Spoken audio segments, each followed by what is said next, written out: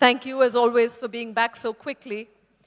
The hardest challenge of this job is to introduce people who need no introduction. The people we all know or think we know.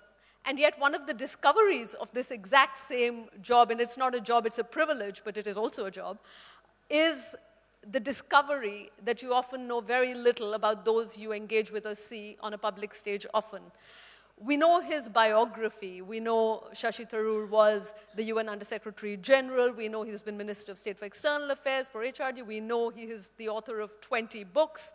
We know he has won the Sahitya Academy Award, the Commonwealth Writers' Prize. But there's something unique about him, which is to say, while most people in public life often seem to project themselves as being much more than they are, he often seems to succeed in doing a little bit less. And I say that because during the course of reading a little bit beyond the obvious about Dr. Tharoor's life, there are tiny glimpses of the sheer amount of rigor that have gone into the person he is today. I'll give you a couple of examples. Around the time he was 13, he set himself the challenge of reading 365 books in a year. This is not Amar Chitrakatha. So, this is Russian literature. This is Indian literature in translation. This is the greats of American and English literature.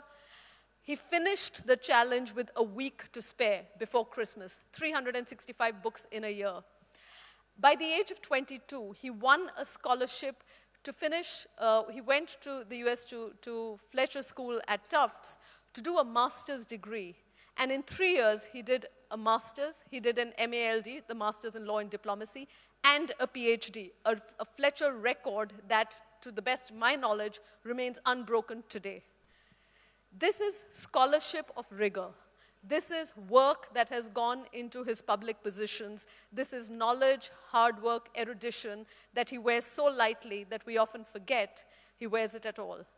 For that reason, it is a particularly special privilege to say we often understand the personal through the political. I'd like to start by understanding what made the person political. What is the journey that we don't know of this man we think we all know? It's an absolute pleasure to invite up Dr. Shashi Tharoor.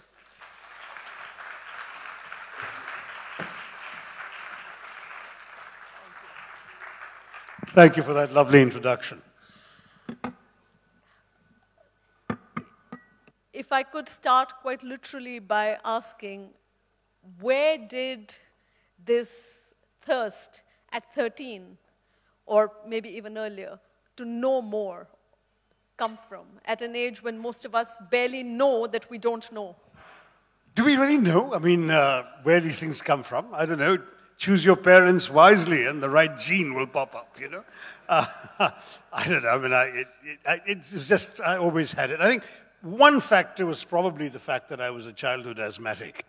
And when you're struggling to breathe, it concentrates the mind wonderfully. You can't sleep because you can't breathe. Those are the days before inhalers and all these good things that made life a little more bearable for asthmatics. So one would pop some silly pill that made your heart beat 1,000 times faster than it should in order to get enough air pumped into your lungs or out of it. And I was up an awful lot of the time. My sleeping troubles began as a childhood asthmatic.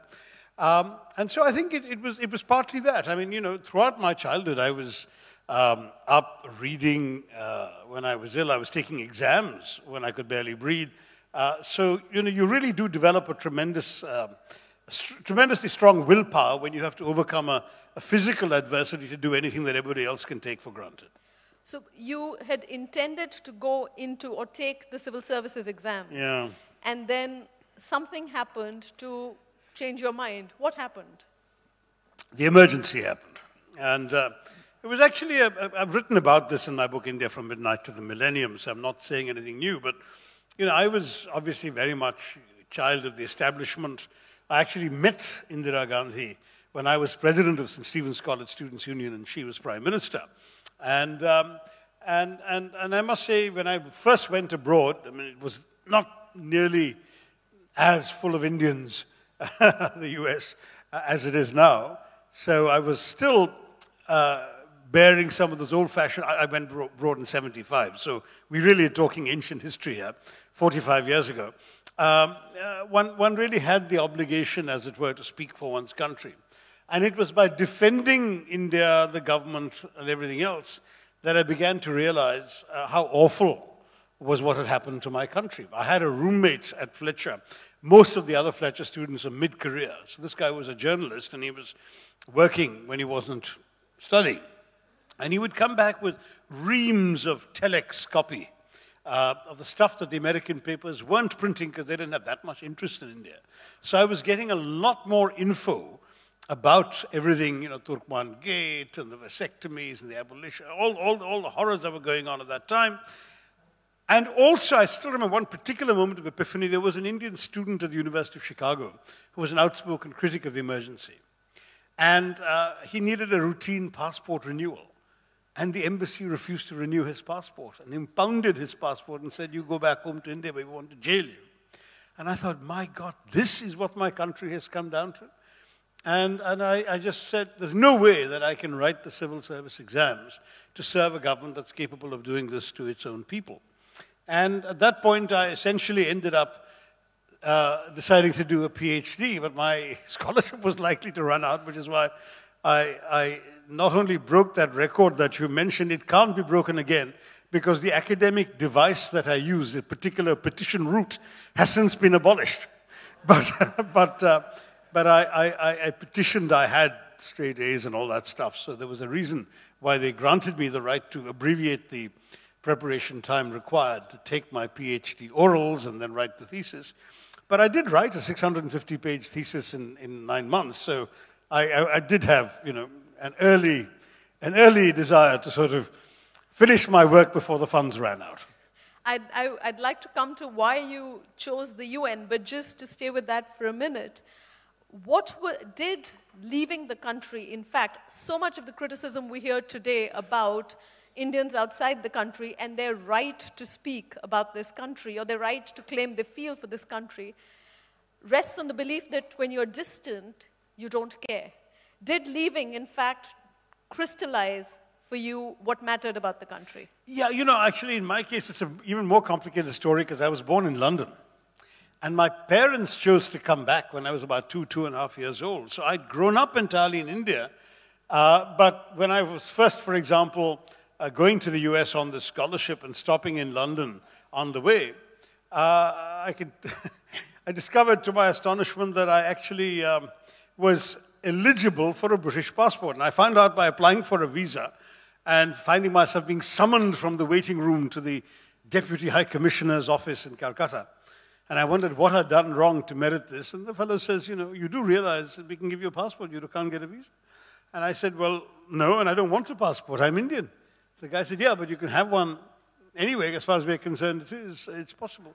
But he said, I have another problem, which is I'm not allowed to give you a visa, because I cannot give you a visa when you have a legal right to it. So I said, what do I do then? I want to go and stop in London.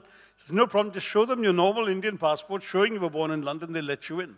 And it did work until Mrs. Thatcher came to power and made things a bit tougher for brown-skinned people. That actually was what I did for about 4 years. But anyway, that's a distraction.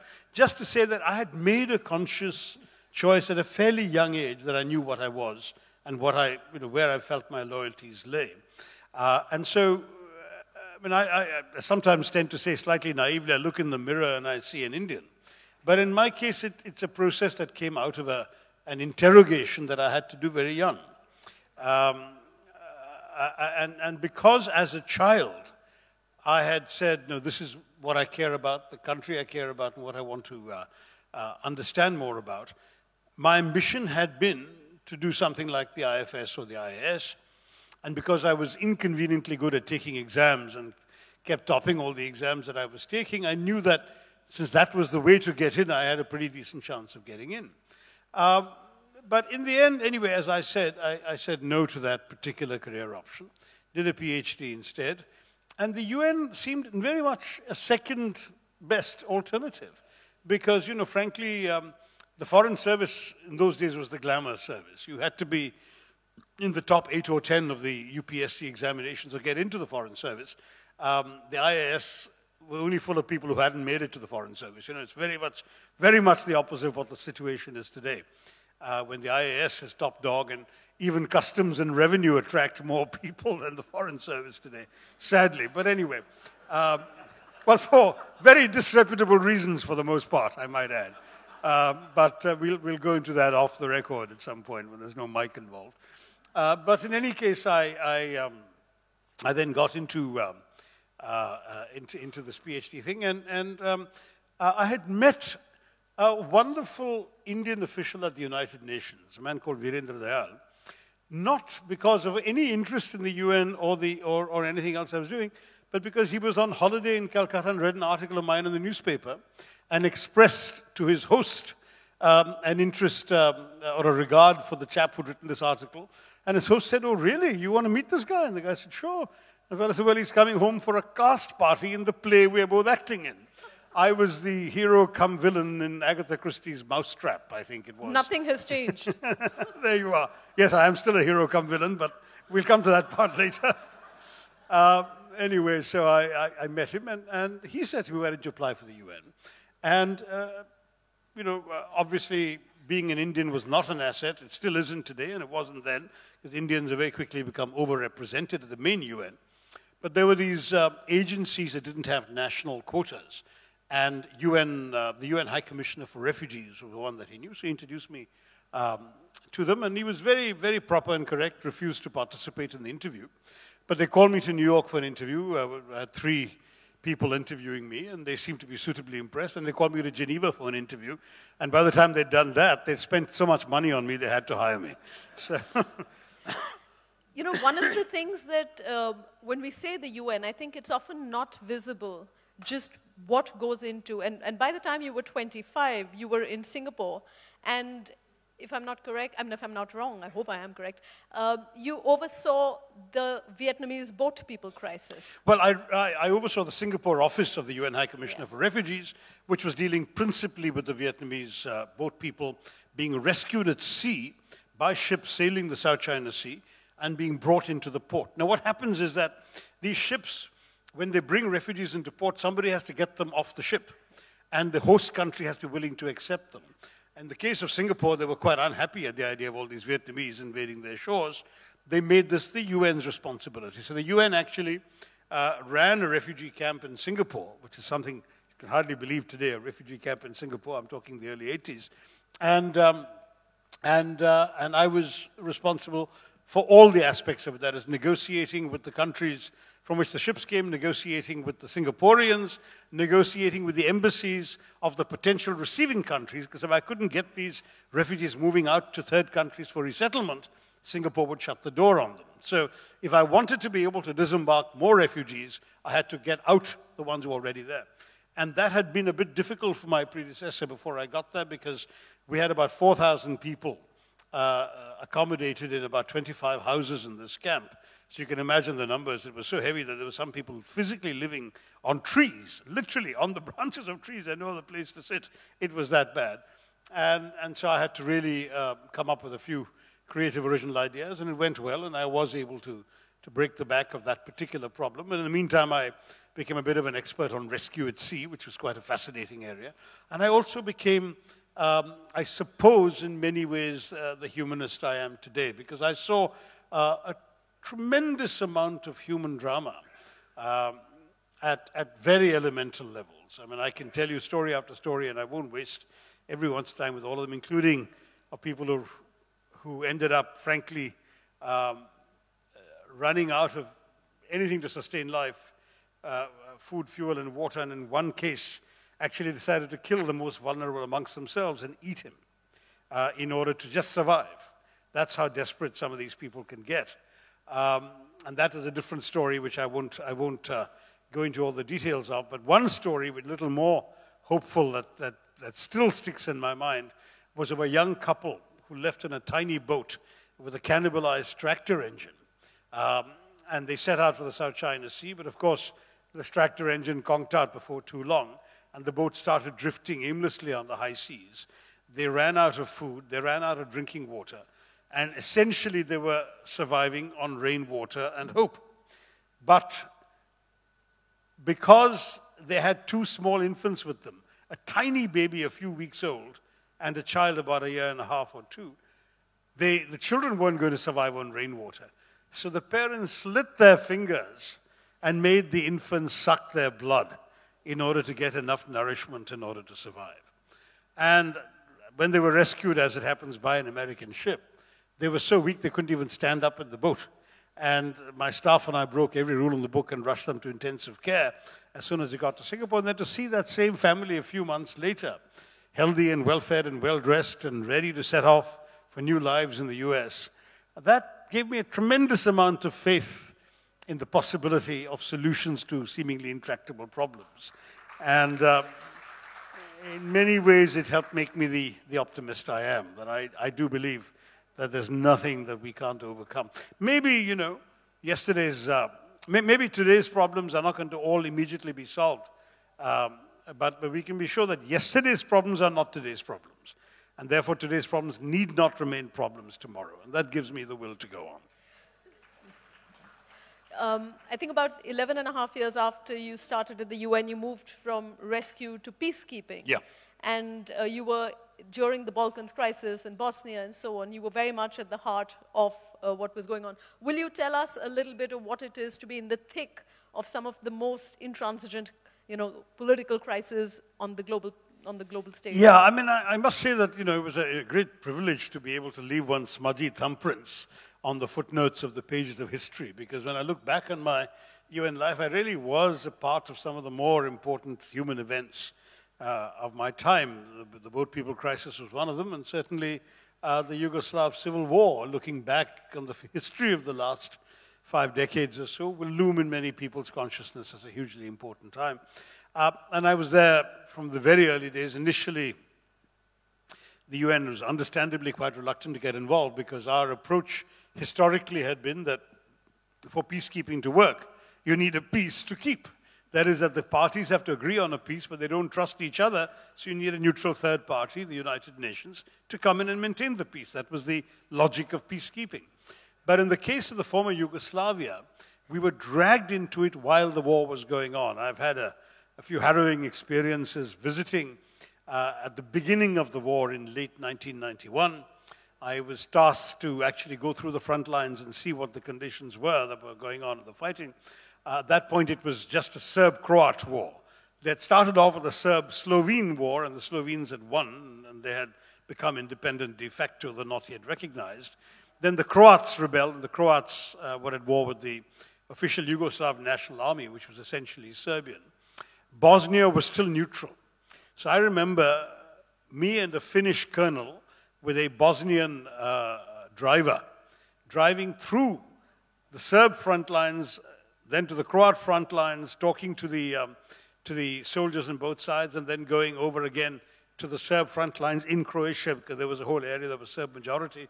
It was quite extraordinary. And one of the things I should tell you about that experience during that very trip that I'll never forget is I remember going to a Croat military headquarters, and in the course of the commanders speaking to me, the fellow pulled out a photograph of literally a row of 7 dead babies, their throats slit, bullet wounds in their foreheads, horrible babies, okay? And he said, look at these horrible Serbs, what they've done to our children. And I took it all in and so on. And then I went on through the front lines to Knin in the Serbian part of Croatia and met the famous, later notorious Ratko Mladic, the Serbian general fighting there. And he gave us a harangue as well about all the horrible things that the Croats are doing. And then he produced the same photograph, the identical photograph, and said, look what these horrible Croats are doing to our children. And, you know, it's something that truly you'll never forget, because it, first of all, was a reminder that these were essentially the same people. They're all descendants of Balkans, of Slavic settlers in the Balkans going back to about the 7th century AD. That it was only history that separated them. So the Serbs were Orthodox and largely part of the Ottoman Empire. The Croats were largely Catholic and largely part of the Austro-Hungarian Empire. The Serbian and Croatian languages were so similar, even more similar than Hindi and Urdu, barely a 5% vocabulary difference, that till that date, they were actually known as Serbo-Croatian. Do you speak Serbo-Croatian? There was no sense that they were separate languages.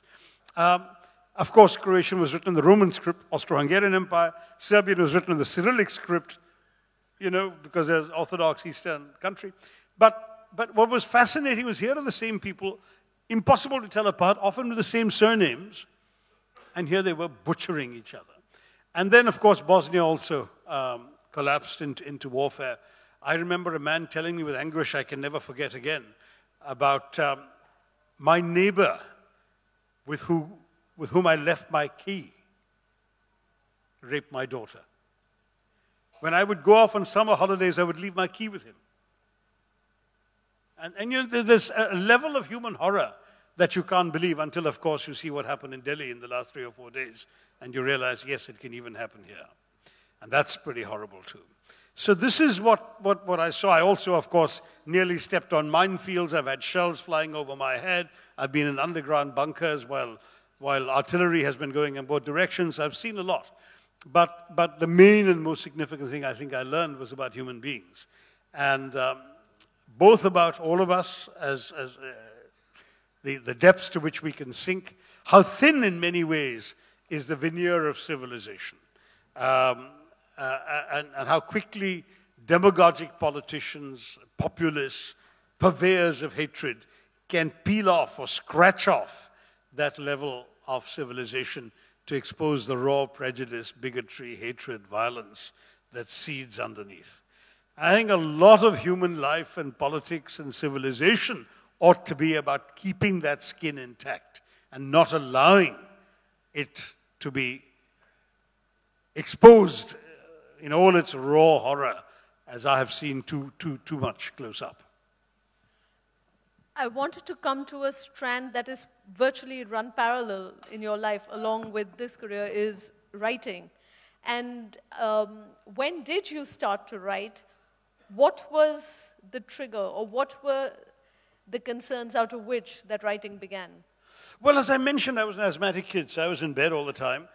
Television didn't exist in India in those days. I don't think anybody has made asthma look as desirable as you're doing this evening. Anyway, there was no television in India in any case. There was no, personal computing hadn't been a gleam in an inventor's eye. The mobile phone didn't exist to distract you. There was no Nintendo or PlayStation.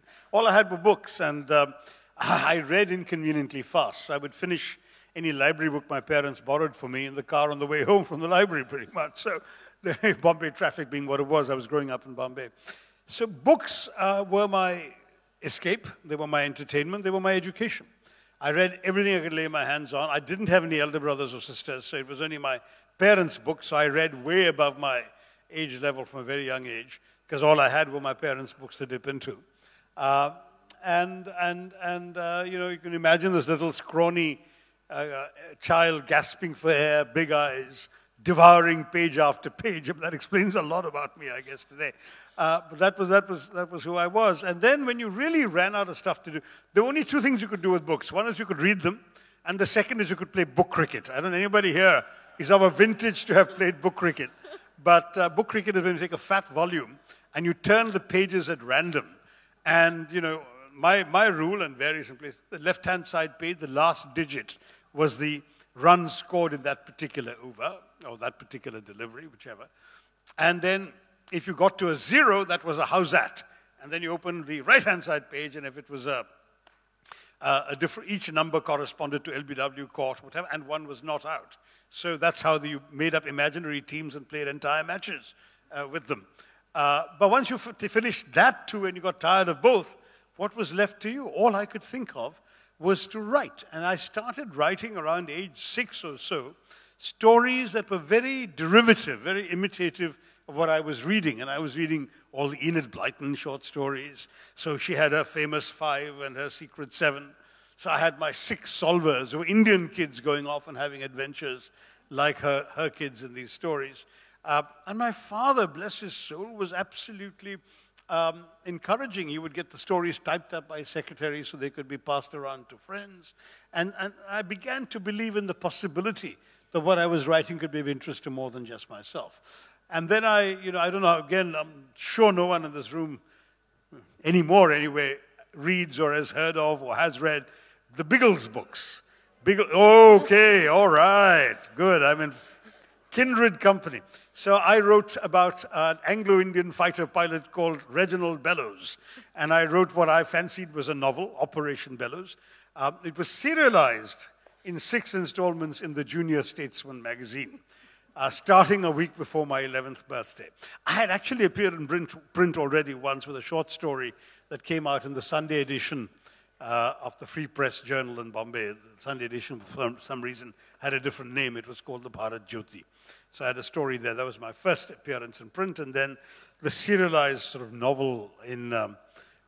I wrote it in deadly earnest, but the editor wrote saying this will remind people of Baron Munchausen, which wasn't actually a great compliment because it implied that all the feats that my heroes were getting up to were so improbable. They were like tall tales. But anyway, so when you also had a book banned during the emergency. Oh, well, that's another story. But before I get to emergency, let me just say that because I had appeared in print at that young age, it really became an addiction. You see your name in print for the first time, and it's really like the first bite of chocolate or the first kiss or whatever. I mean, you really want to keep repeating it. And so the result was that I ended up writing throughout my school days. I would come home, finish my homework, and churn out a short story or an article or something. Then the magazine started commissioning me to do pieces, usually sort of campus journalism, but also other things. And I can say that by 1975, when I went off to the US, I had appeared in every single English language magazine in India, including Eve's Weekly and Femina. So at that point, I went off, and for my pains, I won something, which in those days was quite a prestigious award called the Rajika Kripalani Young Journalist Award, which my father collected very proudly on my behalf because I was already in the States. But then there was a proliferation in the post-emergency period. Suddenly, with the freedom that dawned, so did sort of the freedom to make multiple publications, and so we had too many magazines for anyone to be able to make that boast again. But pre-1975, I did appear. Now, one of my stories being banned in the emergency, that was quite funny. I wrote a short story called The Political Murder. And it was, again, you know, honestly, my stories are largely juvenilia, but if anyone is interested, they were collected by my good friend Davidar, who is lurking somewhere in this audience. I've been calling him David Davidar all my life, and suddenly he tells me last week it's actually Davidar. He was at Penguin, and he published them in a collection called The $5 Smile and Other Stories. So anyway, the story called The Political Murder, I won't give away the twist in the tale in case you want to buy The $5 Smile, but you can imagine it happened to be scheduled by the JS magazine, as the Junior Statesman had become, the very week that the emergency was declared. And when the emergency was declared, for the first few months, the government actually sent censors into the newspaper offices. And so the censor saw the story, just the very title, I'm not even sure he read the story. He saw the title, The Political Murder, and said, banned, remove, you know, forbidden for publication. So I had the distinction of having been banned during the emergency, but I'm sure there are many who wish they could still ban me today. Fortunately, we haven't come back to that stage yet. In many ways, your writing, while it seems to work with contemporary concerns, always goes back to beginnings, seeks to go back to beginnings. Why do you think beginnings matter? Why is it necessary to go back and examine the past? Well, as I said when I wrote my book, An Era of Darkness, about British colonialism in India, and I said this particularly to young audiences, if you don't know where you've come from, how will you appreciate where you're going? I mean, you know, all of us as individuals are curious about our parents, our grandparents, at least. Some even go back further, find out what made them, you know, what their history, their stories were, how we got up. I mean, I'm one of those guys who did send off my DNA sample to find out what my genetic ancestry was. I mean, these are, I don't know, maybe my curiosity is morbid, but I don't think so. I think most of us have that level of curiosity. Why should we not, as a society, have the same level of curiosity about our past? We should know what came, you know, how did we come to be the India we are today? And surely a broader appreciation of the vastness of our past is bound to be of far greater significance to our understanding of today and to how we conduct ourselves today. If we don't have that appreciation, it strikes me as something that that we deprive ourselves of an understanding of what the country is all about. You've said that history is neither for excuses nor for revenge. What is history for? Well, I said history is certainly not for excuses or for revenge, because history is its own revenge.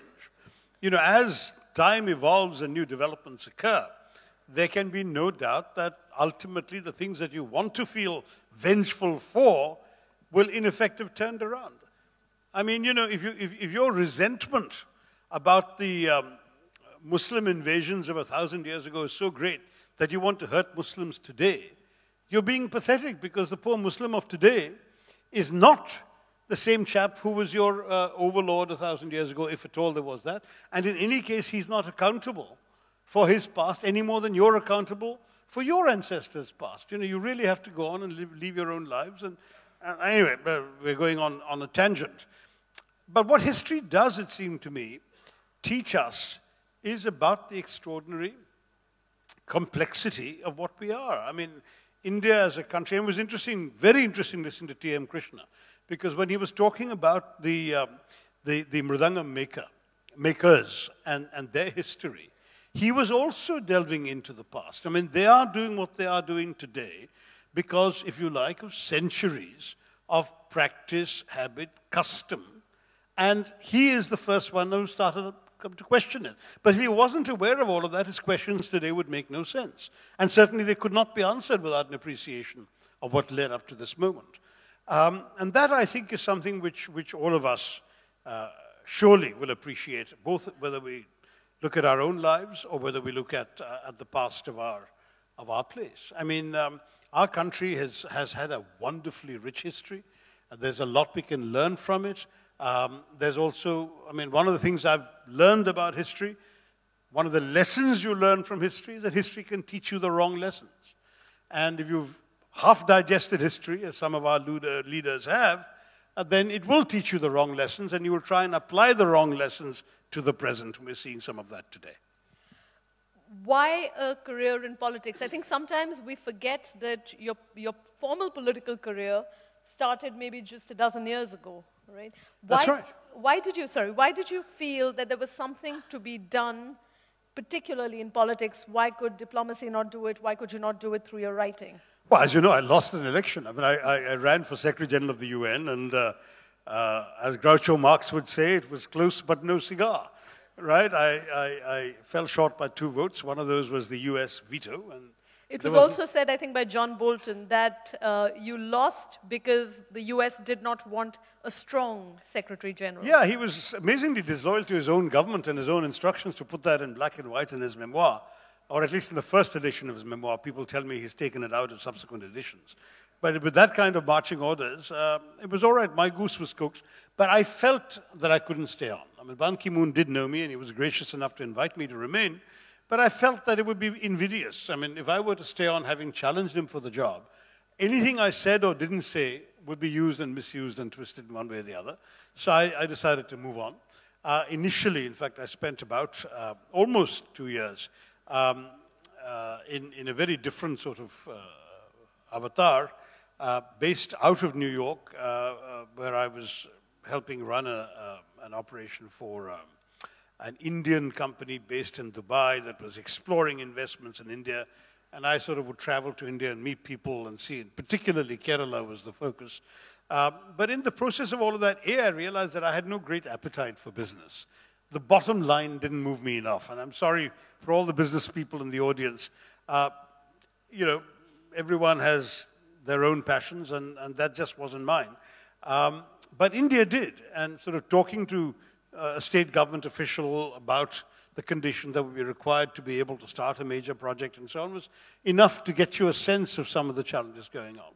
But frankly, you know, I had never contemplated a political career, even though I knew that in a democracy, the most significant way you can make a difference is through politics. But I hadn't, because I assumed that someone like me, who came from a very middle-class professional background, had no political pedigree, no politicians up the family tree, that I would never get a look in through the door, so I never even tried. Somewhat to my surprise, I found myself being approached by all three major political formations within a short while of pulling out of the UN race. And to my mind, you know, obviously the Congress had evolved a great deal since the days of the emergency. And having closely followed developments in India and written about them from the outside, it was the party that came closest to my own convictions. I mean, the one thing about me that no one can easily accuse me of is political inconsistency, because I have the longest paper trail imaginable. My first book was published 39 years ago now, and I've had, you know, 20 books to lay out a vision of the world, which is instinctively liberal. I know that people in this country are excessively fond of the word secular. Strictly speaking, I'm not secular because I happen to be a believer, and secularism is about distancing from religion. I had preferred in my books to talk about pluralism, but I had been a strong voice for Indian pluralism, for diversity, for the acceptance of difference as being hallmarks of my culture, of my civilization. And at the same time, when it came to economics, I was a bit right of where Nehruji was, in terms of I was not particularly fond of state-controlled socialism, but I was also passionately wedded to social justice. And I applauded the liberalization, which freed up the economy and transformed it in so many wonderful ways. But I also applauded the fact that the Congress Party believed that the fruits, the revenues coming to the government because of liberalization that had grown up because the economy was so much larger, that it should be distributed to those who didn't have any, or who were marginalized, who were oppressed, who were on the sidelines. And that emphasis on social justice appealed to me as well, whereas the BJP that I was dealing with when I was an Undersecretary in the UN, and of course as the senior Indian in the UN, I was introduced every year to the visiting Prime Minister, so I met Vajpayee Saab and Manmohan Singh, of course I had known earlier from his days in Geneva, which coincided with mine. But I'd seen a succession of Prime Ministers and Foreign Ministers, and I knew that as far as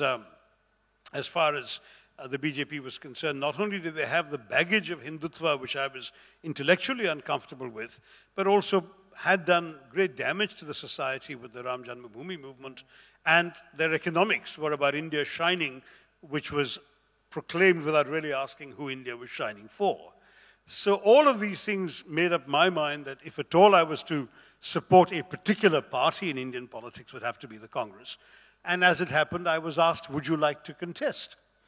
So I said, why not? I mean, which in many ways seems a ridiculously reckless and foolhardy decision, because I had no idea what it would take to contest a Lok Sabha election. And believe me, it was the toughest thing I've ever done, my first election. There I was, you know, on the hottest month of the year in Kerala, which is April, the hottest times of the day, with an impossible campaigning schedule drawn up for me by the very people who most resented my getting the ticket because they'd hoped for it themselves. So I was put through an absolute grinder. There were days when I would literally campaign for 23 hours. You know, at 10 o'clock you switch off the mics because of the Election Commission rules, and then they made you campaign without it. And then you shut your eyes for 1 hour and get up again and go on. It was absolute murder. But in the end it worked. I won a record majority, and here I am back the third time. But as I've told the voters, and I'll repeat here because I mean it, I'll only stay in politics as long as I genuinely believe I can make a difference. A difference to my voters and my constituents, and a difference to the country, to the political discourse in the nation. And the day I feel that I've ceased to have that impact, I'll be very happy to move on. I don't see myself as a political careerist. I haven't been one. I don't need to start being one. I don't really, at this point in my life, I see politics as a platform for the ideas, principles, and convictions that I hold. I do not see it as a job. I don't see it as something where I have to climb up a greasy pole. I don't care what titles may await or may not come my way. All I want is to be able to try and steer the ship of state in the right direction to the extent that I can, whether from the opposition or in the country. We'll take 10 minutes more before we open it up to the audience. And I'll come to contemporary India, maybe not the particular present political moment, because I think a lot of the audience questions will be about that, but at a more conceptual level. Before that, and because TM is here because we were speaking of caste. The Oxford Union, the very famous Oxford Union speech, and then the book, you made a case for reparations from the British, and you also referenced the struggle and maybe a section of the political will in the US about reparations for the black community. And I wanted to ask whether there is a case, how you would respond to the idea of reparations for the Dalit community in India. Does India owe its Dalits reparations? Okay, well, that's a different question from the first one. Let me just stress, I didn't actually, I don't consider myself to be an advocate for reparations per se, because as I said in the Oxford debate, see, I'm stuck with the topic the Oxford Union has chosen, and their topic was that Britain owes reparations to its former colonies. I actually said in my speech, reparations are very difficult to conceive because how do you quantify, how do you put a value on something like the 35 million Indian lives lost to totally unnecessary famines generated and sustained by British colonial policy? How do you put a monetary value on that and say pay us reparations?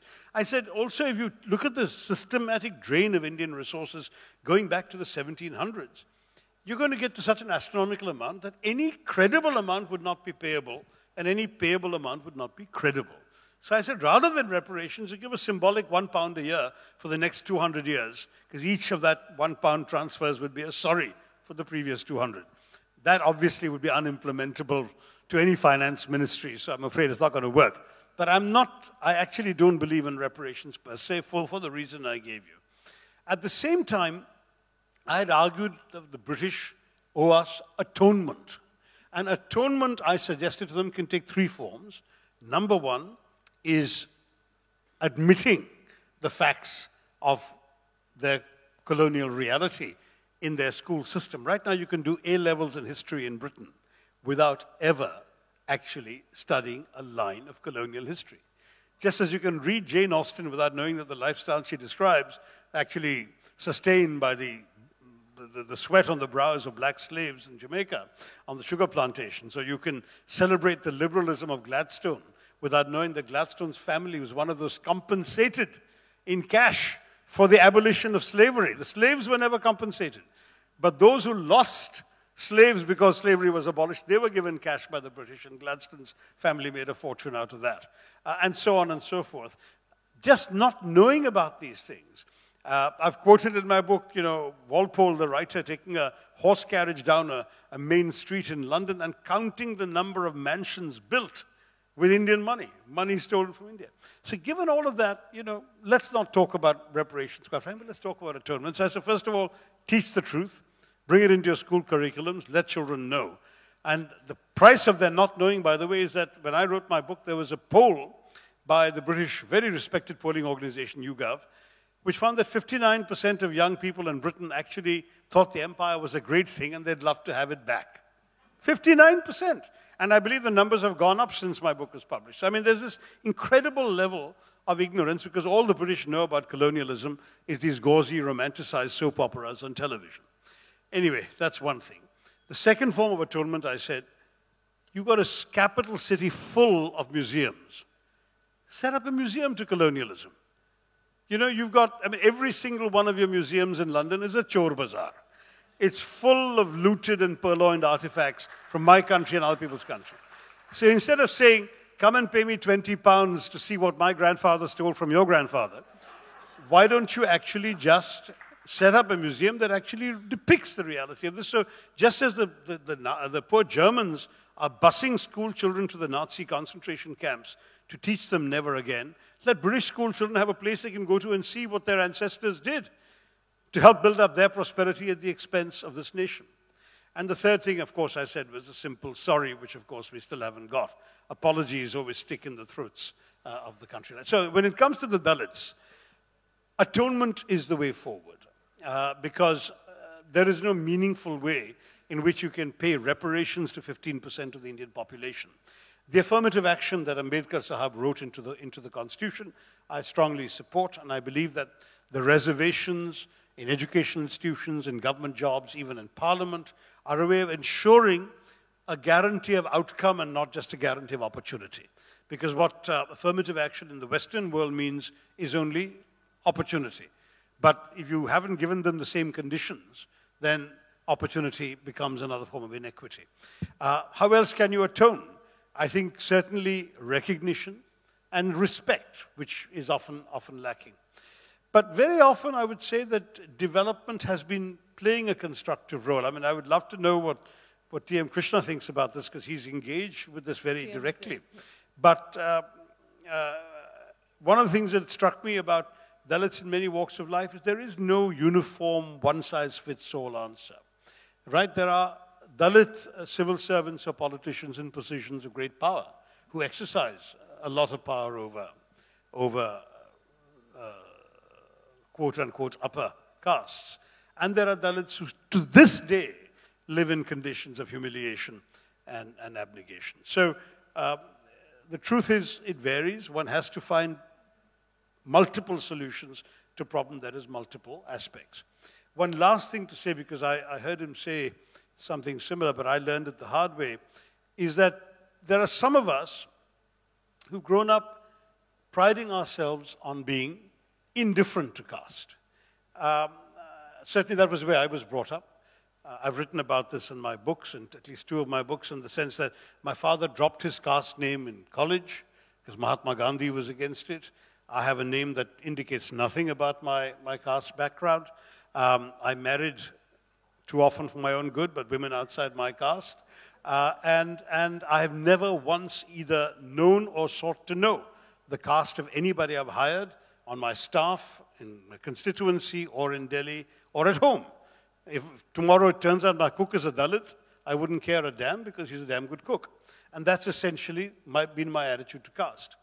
But I wrote this once, and I got a stinging rebuke from an 18-year-old Dalit blogger who said, don't you realize that obliviousness to caste is itself the affectation of the privilege? So that was my question, is the privilege? And I've written about her, I mean, it really made me think anew, because the honest truth is, I thought I was being, I was horrified when what is that case last year when the IAS officer fired her cook for having not revealed to her that she was a Dalit. Oh my God, how backward this is. But the fact that I didn't care and didn't ask was not a virtue. That was something that I found hard to understand and accept. But I did when it was flung at me quite directly. And that many of us, I'm sure, in this room will have to face up to that sort of thing too in our lives, in our work, or at our homes.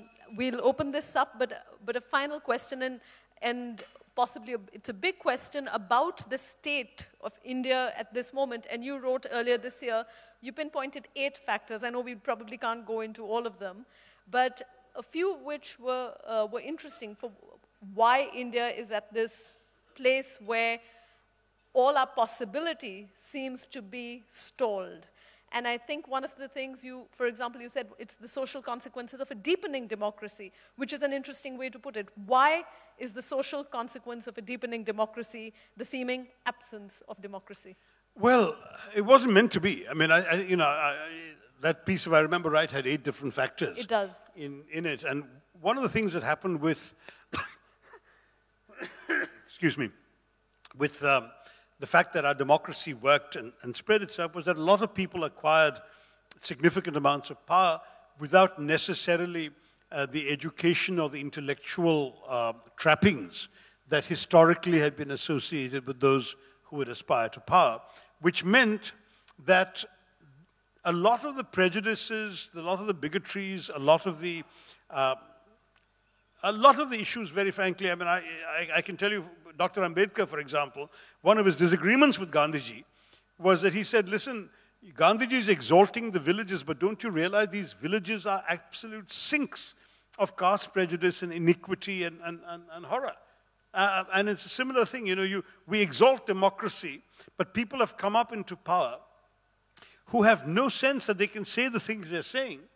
And to be very blunt, when I was growing up in India, in the Bombay of the 1960s, no one would have actually been able to utter such thoughts even in the privacy of their living room behind closed doors, and we're now hearing them from public political platforms by people serving on the Council of Ministers of the Government of India. And such people with that kind of thinking and that kind of vocabulary and the willingness to express it wouldn't have come anywhere near power. in the earlier days. But now they're in power, and we have to reckon with that. So it is, I know I'll be accused of condescending elitism, and I don't mean that. I mean it as a sociological observation. There are people in power who don't have that sort of entire acculturation through education and through a larger worldview to understand that this kind of prejudice is simply not cool. We'll open this up to questions. As hands go up and mics go around, one final question. At the end of 2019, after seeing Shashi Tharoor, the diplomat, the politician, the author, we saw Shashi Tharoor, well, also Shashi Tharoor, the one-man thesaurus, but we saw Shashi Tharoor, the stand-up comic. Clearly, many of us in this room saw the stand-up comic. Yeah, I'm afraid I've been giving you too much of Shashi Tharoor, the sit-down tragic today. So my apologies. But there is, unfortunately, a lot to be tragic about. I did tell T.M. Krishna a story, though, about his wonderful story about when you asked him to sing, and he talked about the Balamurali Krishna Singh, call a surgeon to perform a surgery. A doctor friend of mine actually told me that whenever people come up to him at a party and trouble him for medical advice, he smiles and says, "Very good, please undress." And that usually ends the harassment. So that'll be my one contribution of sit-down comedy this evening. But I just wanted to ask, and that's, politicians are not known for turning their gaze on themselves. Was it difficult? Was it easy? What did you enjoy about that process? It was difficult. Oh, what I enjoyed was that it worked. It might not have worked. But you know, the thing is, when you make a speech, okay, a joke falls flat, you've got 25 more serious things to say, you move on. But when you're doing stand-up comedy and the joke falls flat, you're toast. You know, you really are in trouble. So the biggest thing was walking before that live audience. I mean, what you saw, those of you who saw it, is a 10-minute edited clip of what was about a 22, 23-minute live stand-up act at a comedy club in Noida. And I'd never done this before. I had no intention of doing it again, but I was determined to try anything once, you know. So when they said, "Will you do this?" I said, "Fine." And when I walked on there with a few sort of crib notes squished into my hand, no idea, not even a regular frequenter of comedy clubs, no real idea of how this was going to work. You bet I was nervous. But the moment the audience lapped it up and they started laughing, even at the not that funny jokes, I realized I was okay, and then it just went very smoothly. And when it finished, I didn't want it to end. you were paired with Kunal Kamra. Well, that turned out to be a piece of brilliant timing. Did you ask Kunal Kamra for tips? I mean, we did talk about the thing, and yeah, I mean, you know, I asked whether I should try a few UN jokes, and I think they all said no. This is not a place for UN jokes. And some of the political jokes actually, which were quite funny at that time, couldn't be broadcast in September when Mr. Modi had won so comprehensively in May, because the recording took place between the voting in Kerala and the counting in May. So there was a gap of 2 or 3 weeks, and that was when I did the recording. Will you tell us a joke that did not make it?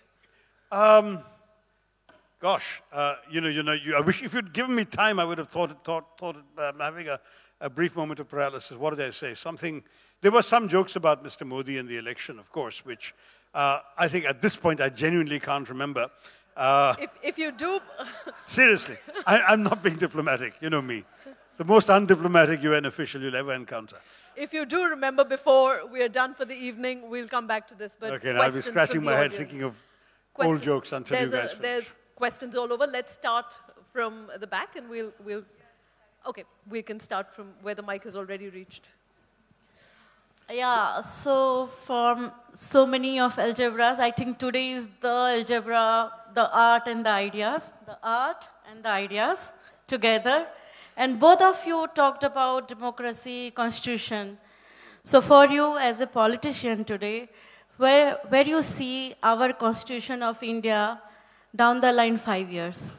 Because that's the biggest question mark right now, I think. It's a very good question, a very serious one. And I might add, since I realize now that T.M. Krishna is in the audience, that really I pay great tribute to you for having had the courage to stand up and speak for your values, which in many ways go well beyond why people have come to hear you or listen to you as a singer, as who you are. And I think it's wonderful. I think it's so important that our public-spirited citizens who have earned respect and distinction in their own fields have also chosen to speak up. I respect very much the artists, the actors, for a politician, it's after all part of our job. We take the lumps that come with it. I've got 4 cases filed against me, and I'm sure there'll be more before I'm done, or before they're done with me. But when it comes to someone like him, he doesn't need the grief. And we know too many very well-known celebrities in this country who have chosen the path of silence, whether they're sportsmen, whether they're actors. And, you know, who's to say whether the time will come when one day they'll be unable to answer their son or grandson as to what were you doing when this was done to our country, Daddy. But that's another matter. T.M. Krishna will not have a problem answering that. On the Constitution, I think this is a very important question for one fundamental reason. You see, I've been making speeches about India for the last 30 years, and one of the lines I've said too often, and probably can't say very much longer the way things are going, is that, look, in a big, rich, diverse democracy like India, you don't really need to agree all the time, so long as you agree on the ground rules of how you will disagree. That's been our big strength. And we are able to cope with our differences because we accept the same ground rules. For the first time now, after 70-odd years, we have a government that actually has jettisoned the ground rules, that no longer wants to play by the rules that the system has run on for 7 decades. And at every level, from trivial matters involving things like the way in which they chose to bypass my committee on the private data protection bill by inventing a different committee with a BJP chair just to bypass me, and they would do that. Or the way in which they don't invite opposition leaders to state banquets anymore, which the Congress and all previous governments have routinely done. All of these petty things, on the one hand, to the more serious matters of the way in which bills are introduced to Parliament at less than the statutory 48 hours notice, often less than 24 hours, and just railroaded through it despite sensible suggestions from the other side, etc., etc. All of which are one thing. And then the diluting of our independent institutions, all of which have come under pressure in various ways. The Fourth Estate, the Election Commission, the judiciary, the Reserve Bank of India. You name everything that used to be respected for its autonomy and its independence, it is no longer as autonomous and independent as it used to be. So we're looking at a very troubling time, but there is an ideological issue at the heart of it. The Hindutva movement has always rejected the Constitution of India. And when I say always, if anyone is interested, I've given you chapter and verse in my book, Why I'm a Hindu. The writings of V.D. Savarkar, originator of the doctrine of Hindutva, of M.S. Golwalkar, the longest-serving Sarsang Chalak of the RSS. He headed the RSS from 1940 to 1973, 33 years. And Deen Dayal Upadhyay, whom Narendra Modi hails as his ideological mentor and guru, who was the head of the Jan Sangh. All 3 of them are consistent in rejecting the Constitution for 2 reasons. And all 3 of them say the same things in different words. And I've quoted their exact words in my book. The first thing they say is, we reject it because it is an imported document full of foreign values written by Anglophile lawyers in the wrong language. Now, that actually happens to be true. But the fact is, so what? If the ideas are good, if these values have been arrived at in other societies through years of struggle, why shouldn't they be borrowed by us as well? But their second objection is much more fundamental. And that is, they say the following. And I'm not really paraphrasing, these are words they've all used. They say the problem with the Constitution of India is it is based on a very flawed notion, and that is the notion of territorial nationalism. They say the flawed premise of the Constitution is, it says that the nation of India is a territory called India, and the Constitution is written for all the people on this territory. Wrong, they say. A nation is not a territory. A nation is a people. And the people of India are the Hindu people. And everybody else here is either a guest or an interloper. In fact, Golwalkar used the word dacoit, a bandit. And the Golwalkar was actually in some ways the crudest of all 3 of them, so he spelt it out very clearly. He said the Parsis and the Jews are guests, the Muslims and the Christians are bandits. And they should be treated as burglars who've broken into your house. That is essentially the attitude. So they all came to the same conclusion. I mean, each of them has different nuances, and I've spelled those out in my book. I mean, Upadhyay, unlike Golwalkar, does not want to throw 180 million Muslims into the sea. He realizes it's not a practical proposition, etc., etc.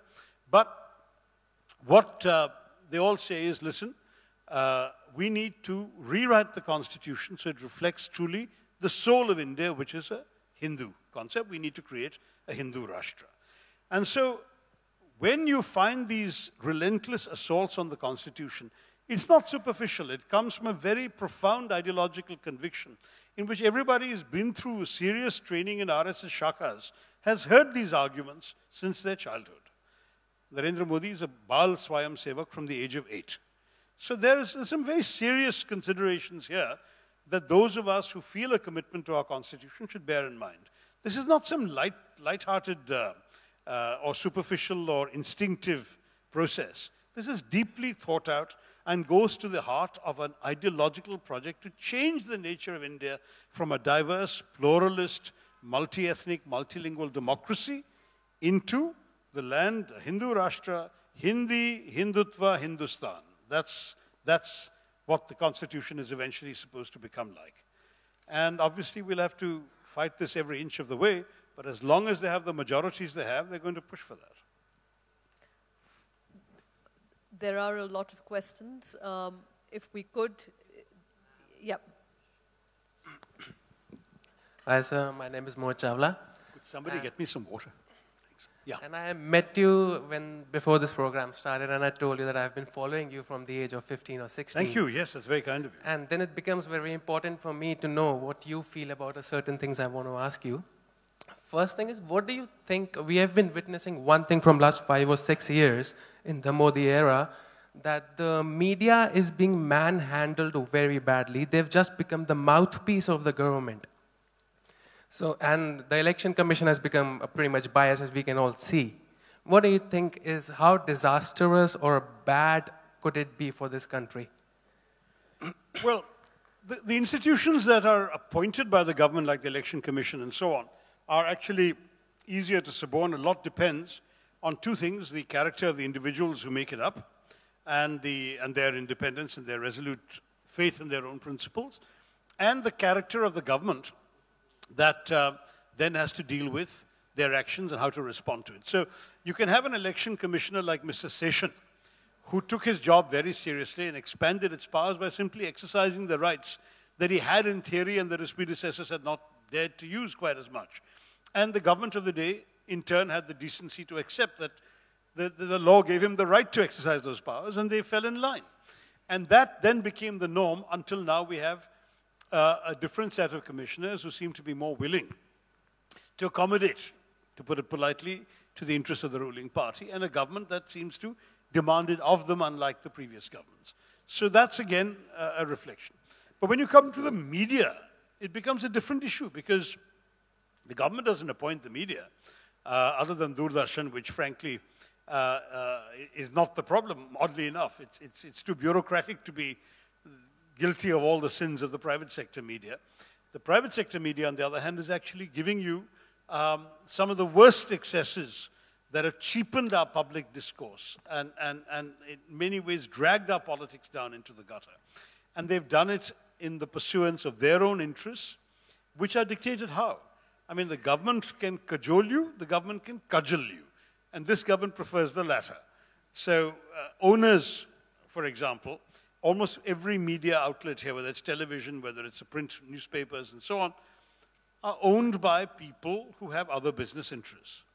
So if an editor takes his editorial independence too seriously, all it takes is an income tax raid on one of the other businesses for the owner to fall in line. And the editor then finds either his job is in peril or he's actually out of a job. There have been 2 or 3 celebrated cases of editors being dismissed, and the others have quickly fallen in line. So these are some of the challenges. Why is it that a mainstream publication can run a damaging story on the son of a prominent minister in this government that then disappears even from the website of that mainstream channel within 24 hours? I mean, you know, is this freedom of the press in our democracy? So these are questions that really, I'm afraid, need to be answered. I mean, Mr. Advani very famously said after the emergency about the media, you know, when you were asked to bend, you chose to crawl. And it's happening all over again. I think we have pretty much time only for one final question. Yes, the hand there. And we'll close after that. Yes. I don't mind taking them both unless you're going to be kicked out of the room because people have been waiting for a while. Okay, could we have both questions together? And we there's can one more in the them? front here, three. I'll try and keep my answer shorter. We'll answer them together. Hi, Kaushik Rajani here. You mentioned about a friend in Chicago in 1976 who couldn't get his passport renewed because he was against the emergency. And then after that, we have seen over the period of years all the governments using central agencies against the opposition. But in the last 6 years, we have seen a blatant use of central agencies against the opposition. And the present government doesn't care what people think about it. And when I speak to people, they simply ask, there is no opposition.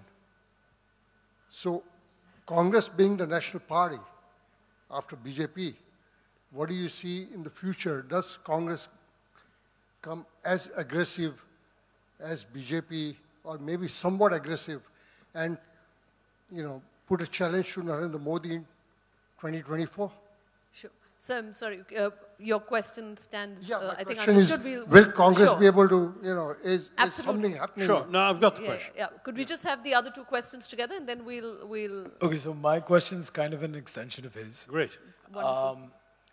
So you being somewhat of a neutral person, whether not right wing or left wing, why are you still, in alliance with Congress is what I want to know. A little closer to your mouth. I said, why are you still in alliance with Congress is what I want to know. You're not left wing or right wing. You're pro-India, is as simple as simple can get. But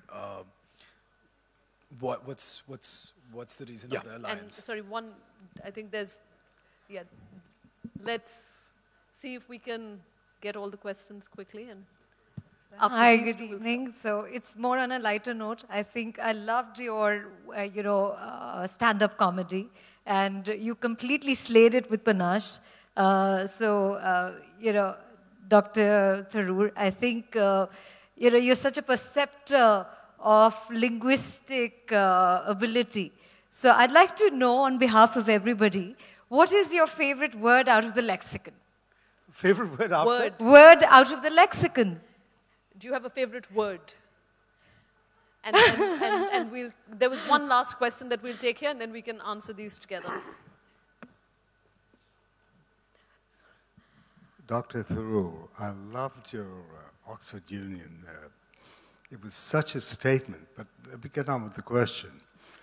You have brought so much in your experience, what you lived through. How do you deal with not being able to fulfill what you feel you should be doing? How do you feel when you cannot necessarily fulfill what you would like to fulfill? What you should be doing. You brought, anyway. And we literally did intend to stop, but I'm being told that there were no questions on this side of the room. Absolute last one, and then we'll just, Vipul, there, and then I'm sorry, but we will end with that. These are 5 questions at one go. Hi, so when we're talking about the Constitution, it's essentially, it's akin to talking about, let's say, macroeconomics, if I think about it. If one was to think about your own personal aspirations, your own drive to achieve, let's say, the top job in the country, so would you like to comment something about that? Because I think that is what the voters these days are come to expect out of politicians. So would you like to say anything about that, sir? All right, well, taking them in order, on the question of the Congress, absolutely, I think that the country needs the Congress Party. To begin with, there are now only 2 national political formations. The ones that claim to be national are de facto not. The NCP is a Maharashtra party, the TMC is a Bengal party, the CPM is a Kerala party. There are no other national parties. It's a choice whether you want a government in Delhi for the nation run by the BJP or by the Congress. That's essentially the choice the voters have. Of course, in both cases, they can be part of a larger coalition. Vajpayee had a coalition of 26 parties. Manmohan Singh led a coalition of 23 parties. So coalitions are possible, but you're still making a central choice. And these two parties will be the linchpins around which any coalition will be formed for the foreseeable future. And therefore, the Congress is indispensable if the nation wants a choice. I mean, we can't constantly say we can't stand this government, but we'll vote for them because there's nobody else. Of course there is somebody else. The question is whether the somebody else has been able to convince you we do a better job. And I think there, we may have been guilty of some deficiencies of organization, of marketing, to use an unfashionable word today, of putting across our message effectively, of using all the tools that are available in the 21st century to disseminate our message. I mean, I was told just a little earlier today that the BJP has 50,000 WhatsApp groups in West Bengal alone, just for the West Bengal elections. 50,000. Each of those groups has 256 members. And there are people paid by the BJP to run, a few of these groups each. And so that probably, God knows, for 50,000 groups, they must have maybe 5,000 people running 10 groups each or whatever.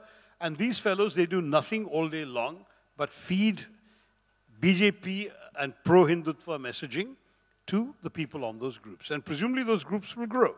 Now, if this is true, and I can't verify, I didn't get it from a BJP source, but the truth is that that's the sort of challenge that any modern political party has to contend with in India today.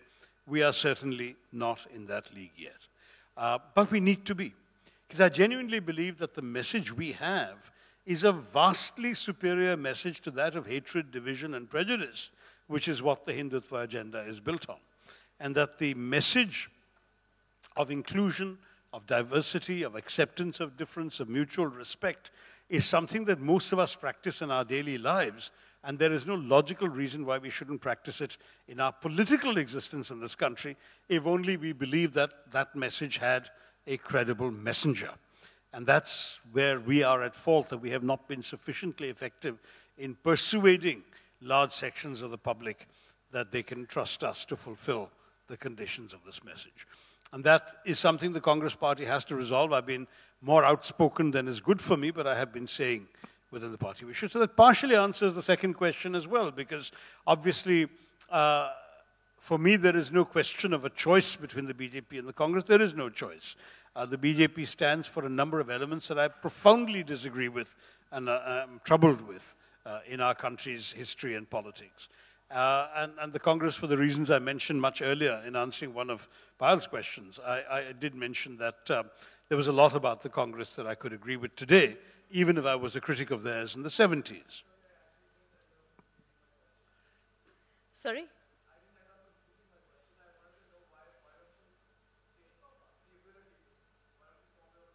Forming my own party would frankly not happen. I mean, I'll be very honest, I'm a realistic man. And I know that I have something of a popular following around the country, at least judging by the number of selfies I'm obliged to give. And I'm not saying that as a complaint. It's just wherever I go, even in obscure parts of UP and MP, I've been accosted, and that surprises me. But I'm gratified and I'm touched. But I know it all adds up to the ability to lose my deposit in every constituency in the country. Because there's an American expression, his support is an inch deep and a mile wide. So I have a little bit of support everywhere. I don't have, in a parliamentary system, that's no use. If it was a presidential system, I'd perhaps want to be a viable contender. But in a parliamentary system, what you need is the ability to win 50% or as close to 50 as possible in one place or in a multiple number of one places that can give you seats in parliament to make a difference politically. So having a party like that would be, frankly, impossible, as Mr. Kejriwal found to his cost. You may remember the original Aam Aadmi Party had branches everywhere, Mumbai, Bangalore, Haryana, Punjab, they ran everywhere. And now they've basically become a Delhi party because they realize that their ambitions, their organizational strength, their financing, and the level of support will only get them this one place. So you have to understand that it's not easy for people to just start think of a nationwide party in this country. But I can also counter that by saying, but why do that when there is a perfectly good party available? The Congress Party actually is a party that can be an enormous force for good in this country and has learned a lot from its experience. If I may paraphrase those questions, I think the brutal way of asking it is, has Rahul Gandhi let the country down as much as Narendra Modi? Narendra Modi's are sins of commission. You can point to disastrous things he has done, starting with the disaster of demonetization, which cost 2.6% of our GDP, to the botched implementation of GST. I mean, if demonetization was a bad idea implemented badly, GST was a good idea implemented badly.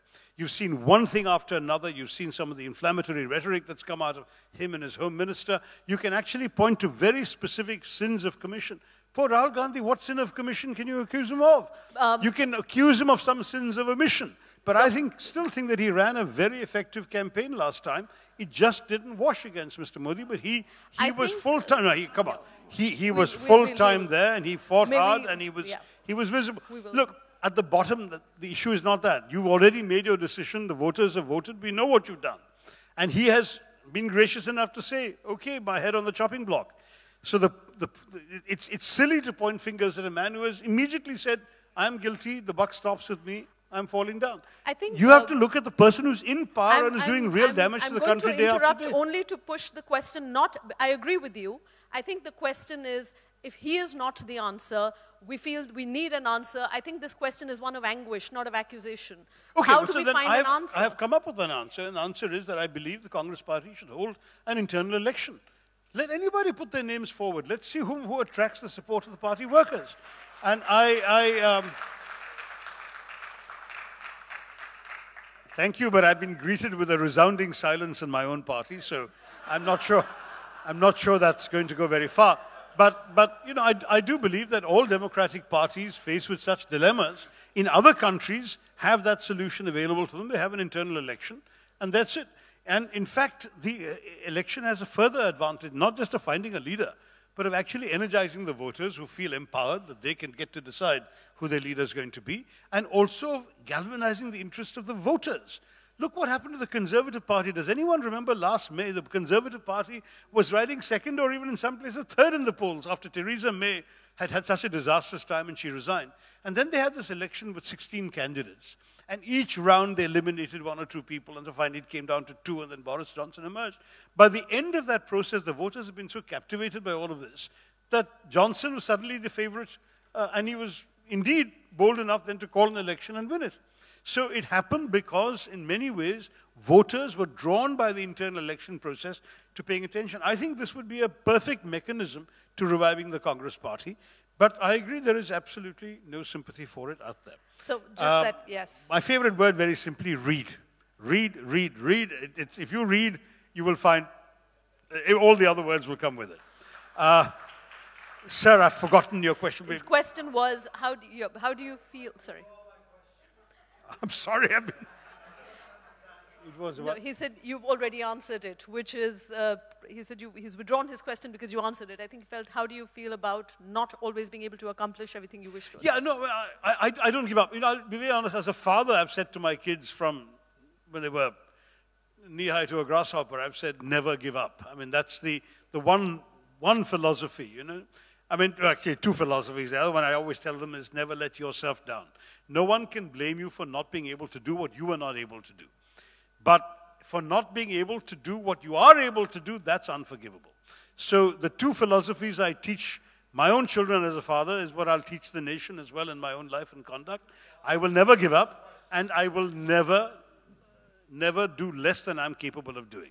So she said very graciously about my hard work. I'm touched about that. In fact, recently, my former assistant, Manu Pillai, who's become a very successful, popular historian. Manu is at Algebra frequently. Okay, and he's given an interview when he was asked about what he learned from me, and he said about the virtue of hard work. He's talked about sort of watching me. He said, I feel very good about that. At 2 a.m., he would open his window to see your light was still on, and he thought, how can I go to sleep? Well, he's got 3 best-selling books as a result of not seeing you sleep. There you are. So, I mean, I'm pleased about that, and it makes me happy because, frankly, I grew up at a time when you were brought up not to show the effort, right? So whatever you did, however hard you worked, you were not supposed to show it. You know, everything was meant to look effortless. This whole business of grace under pressure was very much a thing in those days. And tell us whether you remembered the Mr. Modi joke. Oh, Mr. Modi joke. I think one was, I had this little riff about millennial lingo. And one of the words that the millennials use is ghosting. So I said, oh, I understand now, Mr. Modi has ghosted an entire nation. They cut that out because obviously ghosting is, sorry, I should have explained that. I did in the joke. Ghosting is supposed to mean saying, making a lot of promises and then disappearing. That's ghosting, right? So somebody tells you, let's have coffee tomorrow. And then when you're saying, what time should we meet for coffee? The guy's not there anymore. And I'm sure there are some young people in this room who have had that experience. You've been ghosted. Then, or maybe you've done it to others, you've ghosted somebody else. So I said, then making a lot of promises and then disappearing, Mr. Modi has ghosted an entire nation. That was one joke that I didn't actually make it to the final. Thank you, Dr. Tharoor, for that very wide-ranging, but also a look into the making of your own life that I think is a unique insight into where your politics, where your person comes from. Thank you so much for your candor. Please join us for drinks. I know the club has laid out a fabulous buffet dinner. I hope both our speakers will be around to sign books and continue the conversations informally. Thank you so much for being here. Thank you so much. Thanks, a great question.